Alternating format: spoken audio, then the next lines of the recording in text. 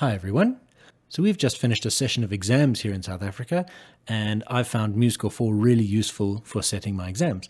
And as I was busy setting my exams with the help of some colleagues, we came across some really useful tips that I think you might enjoy.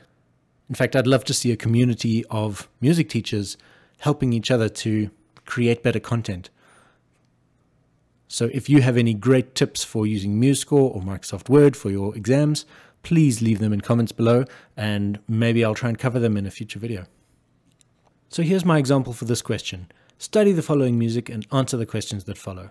And I've gone to MuseScore and I've written a short little piece of music, deleted all the extra bars, done a whole bunch of formatting stuff that I've shown you in previous videos, and now we want to get it to Microsoft Word.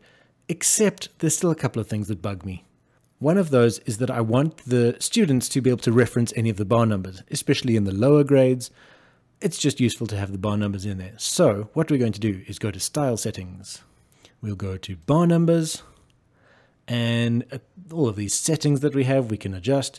But the big one I'm going to look for now is Interval, and make sure that it's set to 1. Normally I think it's on 5, so I'm going to set it to 1, which means it will show at every bar. Then click OK, and now I've got every bar has a bar number. It does stop the first one. That's very easy to fix. I can just tick show first as well. And now we've got a bar number on every single one. Great. The next problem I have is that this first one is indented. I understand it makes sense for a score. You know, normally that's where you put the instrument labels and that kind of thing. On this instance, I would like them to be in the same vertical line, bar 1 and bar 5. So that's also pretty easy. I'll again go to Style Settings. This time I'll stay on Score and just untick Enable Indentation on First System, and we can see it's already done it in the background, and now everything's all neat and blocked off. So I'll use my usual tool, Control Shift and S.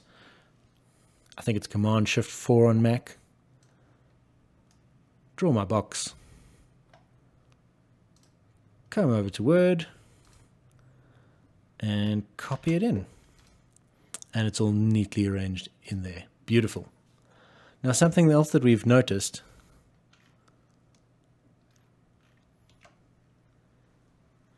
is that these are not quite white.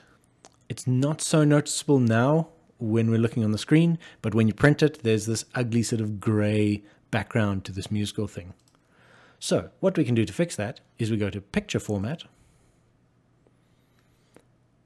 Color, and then Set Transparent Color.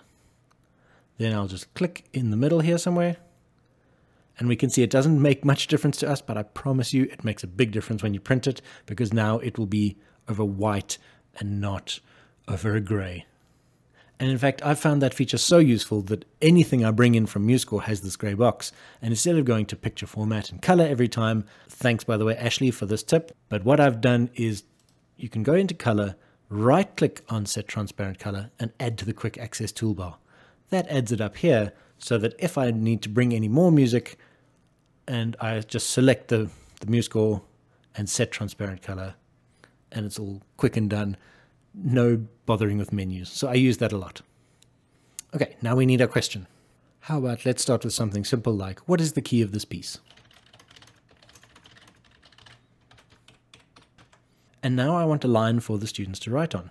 And I've discovered, as I'm sure many people have, that if I do underscore, which is shift and dash, that makes a nice little line. However, if I press enter, it fills up the line for the entire bar. And that can be in the entire cell of this table, which can be quite useful. I make sure that I've still got space to put in my mark allocation. Let's call this 1. And I clearly have not changed this template again, because that should not be bolded. And now again, I've just got this issue that the 1 should be in line with this line, and it's not. So maybe I'll also just leave an extra space for them to answer with. And then I want to delete this. And as we can see, Word is just so frustrating at times. It can be great, but this one is frustrating. However, I think I've discovered it. What you do when you want to make your extra line, you press Shift and Enter. Doesn't look like it's done anything different. However, if I now press backspace there, I now have the line at the bottom and not in the middle somewhere. So that's a great tip. Hope that helps someone. Of course, then we'll just go and add extra lines for our other questions.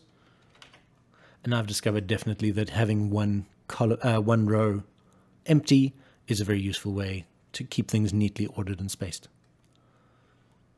So I hope some of that helps. Please, again, if you have any tips and tricks for working with MuseScore or Microsoft Word for making really good looking and professional content for tests or exams, or even just for teaching, please leave them in the comments. Bye.